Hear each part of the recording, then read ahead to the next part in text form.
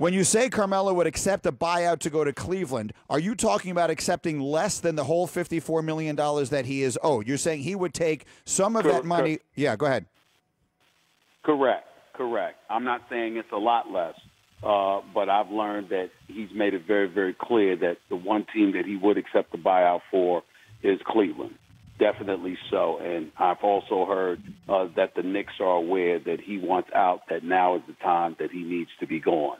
So they're definitely entertaining something. Obviously, Phil Jackson and James Dolan were on a different page in terms of what it would require in order for him to be gone, because Dolan loves the guy and wants him to stay. But he has reached a point where he believes it's time that he needs to go. It just has to be the right situation. But I learned from some league sources that he's made it very, very clear that when we talk buyout, think Cleveland Cavaliers, because obviously with a buyout, you're talking about taking less.